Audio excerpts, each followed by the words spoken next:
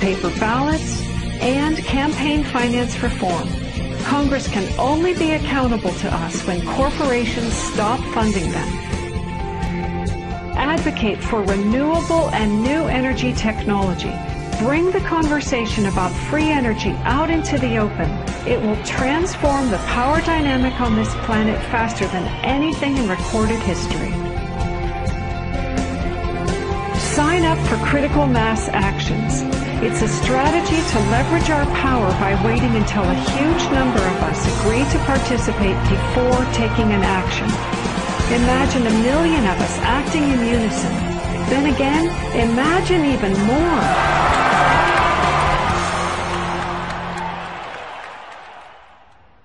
I've been inspired by how many grounded solutions and real-life problem solvers there actually are.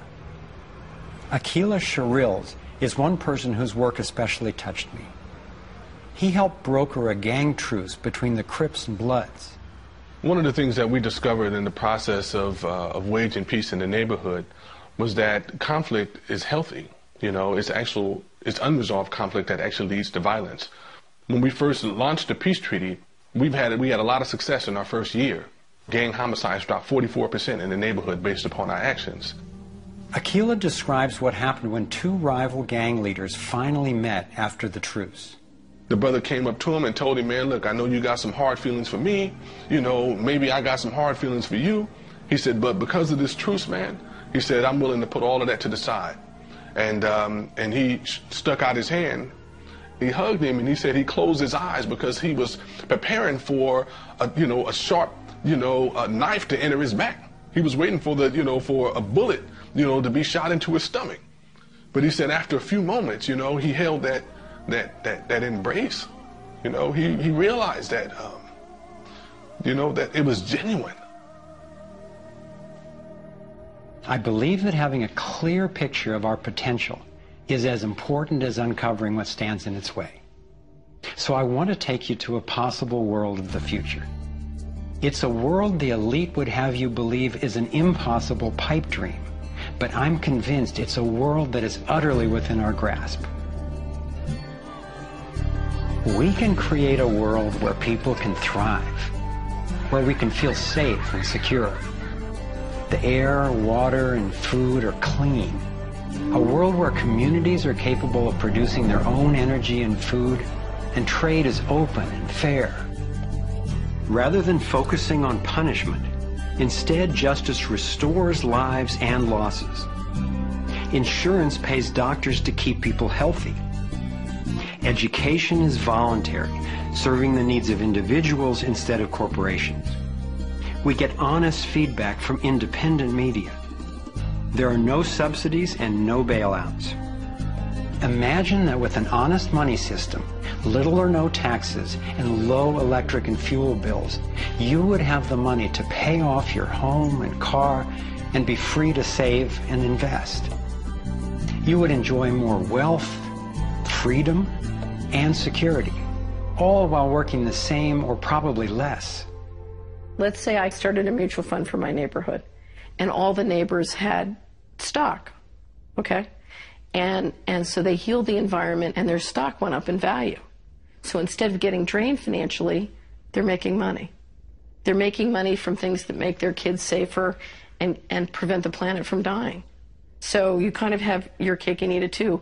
Instead of working all week to make money and then coming home and trying to save the planet on the weekends, you can spend Monday through Friday making money saving the planet and then, go to the beach. This vision of a thriving world is based on what could be called the liberty perspective. There is a simple principle that underlies this approach: non-violation. Nobody gets to violate you or your property, and you don't get to violate anyone else, except in genuine self-defense. This is the one rule I've found that every single person agrees with, at least for themselves.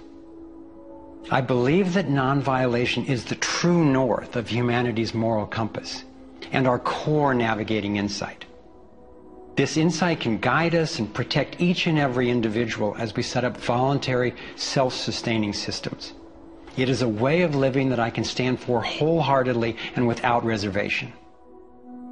I've been profoundly influenced by the work of Austrian economist Ludwig von Mises, who developed a whole philosophy and economic system based on the core ethic of non-aggression. Motivated by having witnessed the ravages of communism and fascism in Europe, he committed his life to finding a just way.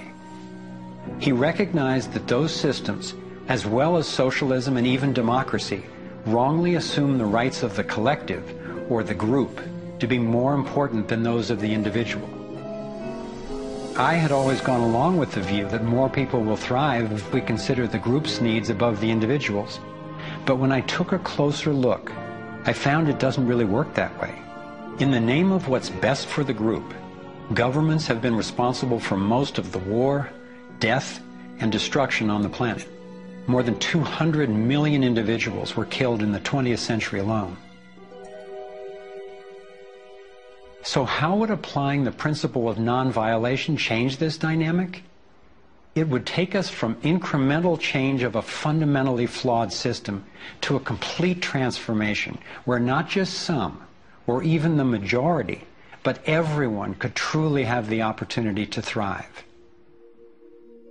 In order to implement the principle of non-violation, it makes sense to me to honestly re-examine our past, because it doesn't work to try to build a healthy living system on top of an unhealthy one.